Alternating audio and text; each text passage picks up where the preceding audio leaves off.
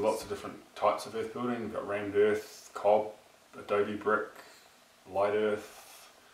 There's other types of building like straw bale. They're beautiful buildings, they're healthy, they are usually made with local materials, low embodied energy, low carbon, they're really good environmentally. There's a lot of labour, but it can suit low skilled labour, so it's great for owner builders or community building.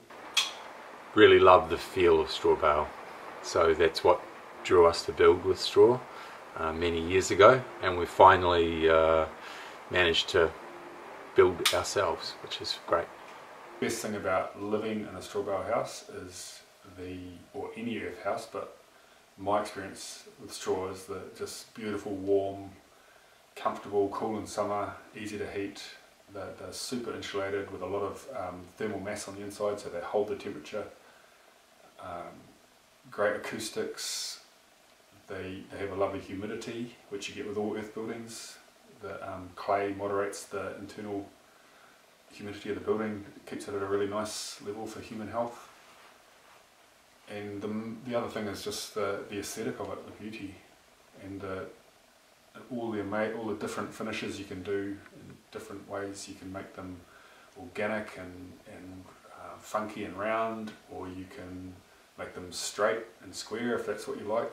In the South Island earthquakes, no earth buildings built to the standards were significantly damaged. There were earth buildings destroyed, and there were historic buildings that hadn't been maintained, and there were buildings that had been built not to the standard that were damaged, but no buildings built to the standards were damaged significantly in those earthquakes. So the standards are awesome, they've proved their worth, but they're 20 years old now, and to keep them relevant we've got to keep them up to date, and we can make them better. We can add new techniques, new research.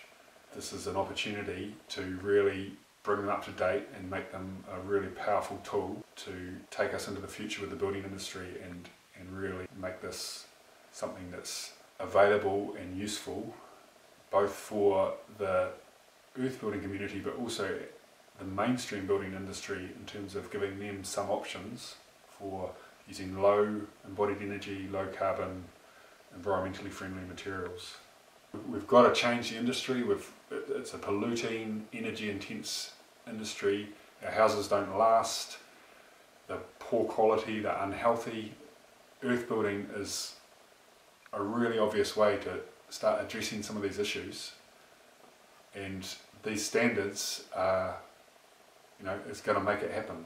It's going to help make it available to architects and designers and make it easier for owner builders to achieve their goals. So we're seeking public support to help get this revision through. This is an amazing opportunity to support something really constructive that's going to make a difference and keep New Zealand at the forefront of earth building internationally.